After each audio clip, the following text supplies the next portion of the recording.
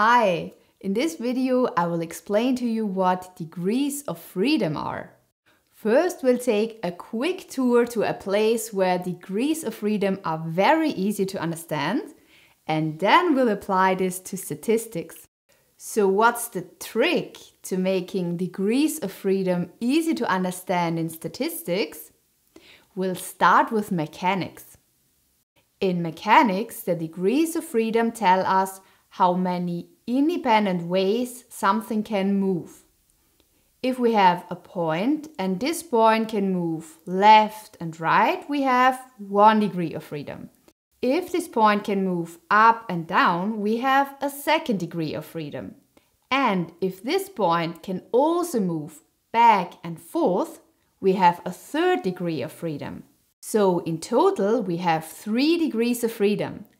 For example, a helicopter moving through space has 3 degrees of freedom, left and right, up and down, forward and back. Yes, it can also rotate, but we'll ignore rotation here. But what if we look at an elevator? An elevator just can move up and down because it's constrained by the shaft. Therefore, because it can just move up and down, it only has 1 degree of freedom.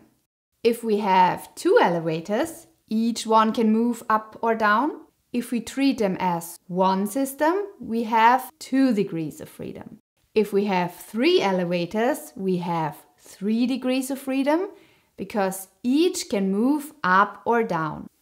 So let's take it a step further with a great example which brings us closer to what degrees of freedom are in statistics. As you may know, I'm from Austria, specifically from the beautiful town Graz. In Graz, we've got the so-called Schlossbergbahn, a funicular, think of a cable railway, that climbs the small mountain in the center of the town. And a fun fact, just over that hill, around 6 kilometers from the Schlossbergbahn, is the birthplace of Arnold Schwarzenegger. Okay, but back to the topic. So in total, the Schlossbergbahn has 2 funicular cars.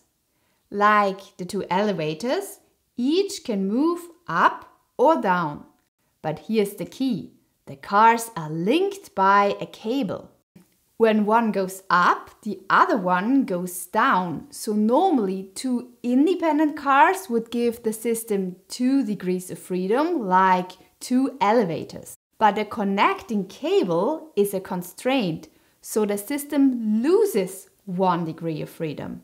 So we have the 2 cars, and if one moves up, the other moves down. Now we're almost there. Imagine 3 cars connected by a single cable. Because the cable length is fixed, if the first car moves up by some distance, the combined downward movement of the 2nd and 3rd must equal that same distance. For example, the 2nd car could move down exactly that amount while the 3rd stays put, or they could split it between them in any proportion. But of course, we can also write this constraint mathematically. If we measure each car's height from the ground, the sum of their heights is constant. For example, h1 plus h2 plus h3 might always add up to 300 meters. Because one equation ties h1, h2 and h3 together, we lose 1 degree of freedom.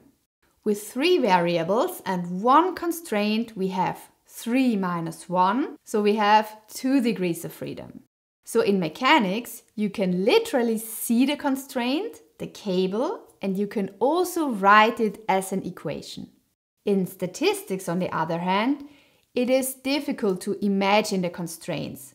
But now that we've built the picture in mechanics, let's carry it over to statistics.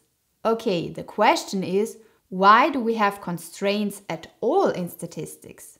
Well, in statistics, or more precisely in hypothesis testing, we are using a sample to make a statement about the whole population. And here is the key point. we use this sample twice. First, we use the sample to test our claim. Second, we use that same sample to estimate things, like the mean. What does that mean? Let's walk through a t-test together and see how degrees of freedom work. The t-test, more precisely the independent samples t-test, checks whether two groups, group A and group B, differ significantly. So first we need two samples. If we collect 8 people in each group, we have 8 independent data points in each group. But to test now whether these two samples differ, we use each group's mean. So we compute a mean for each group, and to calculate it we use the same data we're testing. And as we'll see shortly, these means are like the cable in our mechanical example. They tie the data points together and give us a constraint. If, for example, we have a sample of 7 people and we calculate the mean from this data, only 6 of them can vary freely. So like in the mechanics example, if the cars are connected with a cable and we know the position of the first 2 cars, we automatically know the position of the last one.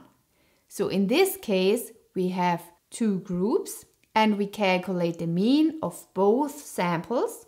We have 2 independent constraints, and because of these 2 constraints, we lose 2 degrees of freedom.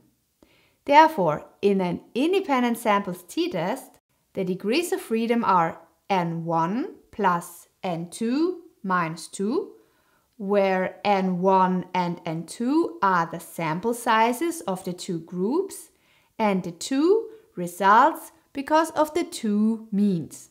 Or if we have 9 data points and want to fit a simple linear regression, we need to estimate 2 parameters, the slope and the intercept. That costs 2 degrees of freedom. Therefore, for a simple linear regression, the degrees of freedom are the number of data points minus 2. So in statistics, degrees of freedom tell you how many pieces of information in your data are still free to vary after you've used some of them to estimate things, like the mean. But why do we need degrees of freedom? In statistics, we talk about degrees of freedom because our methods introduce constraints. We use the sample to test the claim and also to estimate quantities like means or variances. Each estimate uses up a degree of freedom and it limits how the data can vary independently. But why exactly do we need degrees of freedom? In hypothesis testing, we compute a p-value using a reference distribution, such as the t-distribution, chi-square distribution, or f-distribution. And these distributions depend on the degrees of freedom. For example, this is the t-distribution for different degrees of freedom. If you use the wrong degrees of freedom, you get the wrong curve, the wrong p-value, and possibly the wrong conclusion. Okay, but what exactly is the p-value? You can learn all about this in my next video. I'm Hannah and I'm looking forward to see you in the next one.